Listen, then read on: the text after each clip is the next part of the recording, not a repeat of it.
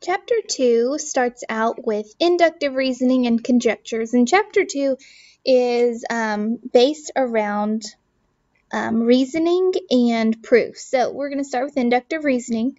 And inductive reasoning is reasoning that uses a number of specific examples to arrive at a prediction. Conclusions arrived by inductive reasoning lack logical certainty.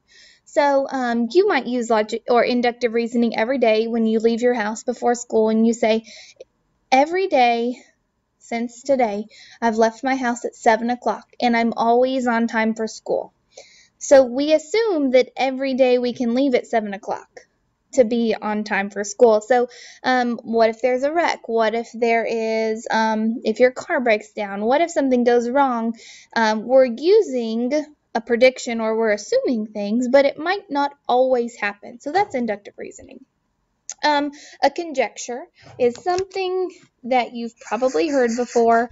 It's just an educated guess. We use that a lot in science. So it's an educated guess based on known information.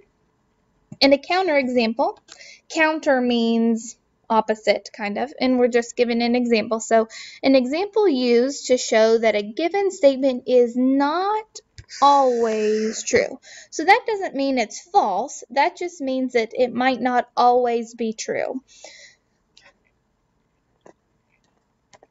All right, let's get into some of our inductive reasoning. And one big thing inductive reasoning is that you've done before are patterns. So write a conjecture or a statement that describes the pattern, and I spelled pattern wrong, 2, 4, 12, 48, and 240. Then use the conjecture to find the next item in the sequence. So the first step is always to look for that pattern. So it might not come to you right away, and you might have to try again and again. So I know from 2 to 4, if I add 2, that equals 4. Okay, so let's try it again. So does plus 2 work? No, that doesn't work. So we need to try again. What about times 2? 2 times 2 is 4. 4 times 2 is not equal to 12. All right, let's think about this. What if I did 2 times 2? Okay, 4 times, 3 is 12. Okay, it's 3 times 4, 48. Okay, that checks out. What about 48 times, keeping with my pattern, 5? That does equal 240. So my next item would be times 6. All right, so the conjecture is a statement. So after you have found your pattern, step 2 is you're going to make a statement about your pattern. So the number is multiplied by 2, 3, 4, so on and so forth. So the next item will be multiplied by 6. So the next item in the sequence is 240 times 6, which will be 1,440. And some people are better at identifying patterns than others, so you're just going to have to trial and error. Another type of example to look for patterns is with figures. So use your conjecture to find the next item in the sequence. So first step, look for a pattern. Always look for a pattern first. We have to do that before we can make a conjecture. So 3 sides, and then my next item is 9 sides. The next is 18. Okay. I don't really see if I times it by 3. 9 times 3 is not 18, so that won't work. I'm not really seeing anything, so I'm going to actually draw the next item, because that may help me a little bit more than just trying to figure it out without a picture. So 18 sides was before. I'm going to add 19, 20, 21, 22, 23, 24, 6, 7, 8, 9, 10. So I would say my next item would be 30 sides. All right, so what do I do here? So I'm adding 6 here. I add 9 and 12, or 9, 9. Sorry, not looking at my notes. 9 and 9. 18 to 30 is, yes, that is plus 12. So how do I get there? 3, 9, 12. Maybe I'm adding 3. I add 3 there. I add 3 there. Okay, so maybe my conjecture or my statement can be I'm multiplying or I'm adding the next item will add 3 more to from the previous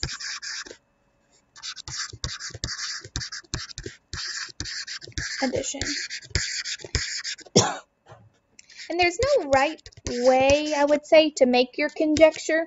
Just kind of describe what pattern you're seeing. So the next item would be 18 plus 12, which would give you my next item in the sequence to be 30. All right, I'm going to have you stop this video right there, and I would like you to try the next 2 checkpoints, finding those patterns. Here are your answers. You can check. All right, we are going to move into algebraic and geometric conjectures. Algebraic and geometric will look a little bit different than one another, so let's see how they might look. So, make a conjecture, or make an educated guess about the sum, which is addition, of an odd and an even number. List some examples that support your conjecture. So, let's list some examples. 1 plus 2, okay, that equals 3. And 3 plus 4 equals 7. If you were asked to list some examples, at least list 3 to 4 examples, if not more. We'll do 4 plus 5 equals 9. Okay, so now we're going to look for our pattern in our sum. Okay, 3, 7, and 9. All right, and then I need to make a conjecture or a statement about my pattern. So I might say an odd plus an even number will be, 3, 7, and 9 are all odd. And there's your conjecture. All right, what about geometric? So I have 4 points, or 3 points, L, M, and N, and I'm not really sure where they go. I'm also given the information LM is 20, MN is 6, and LN is 4. But I need to make a conjecture about just that information. We might want to draw a figure with some things we might think. So, some ways to go about it. I know that 14 and 6, if I added those together, I would equal 20. And I have 3 points, so maybe because 2 of them add together to equal 20, maybe my entire length is LM, because that's the biggest length, which is 20.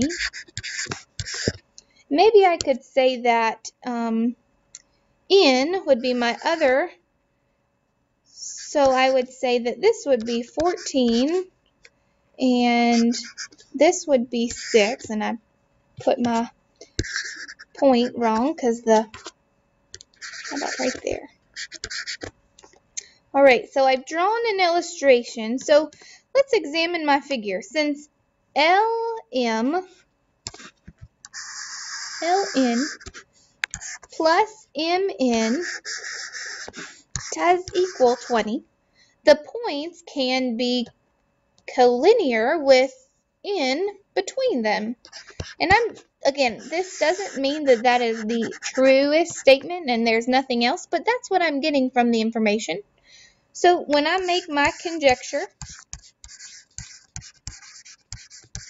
a conjecture or an educated guess could say that L, M, and N are, they're probably collinear. If they add together to equal 20, or the whole length, they could be collinear. And somebody might prove me wrong with a counterexample, but that's kind of what I got from it. Again, geometric conjectures may look very different than algebraic. All right, here are your next 2 checkpoints. See if you get the same answers. And last 2 things, make a conjecture from the data. So, the table shows the total sales for the first 3 months the store is open. The owner wants to predict or make an educated guess or use inductive reasoning for the sales for the 4th month. We're going to make a statistical graph using a scatter plot.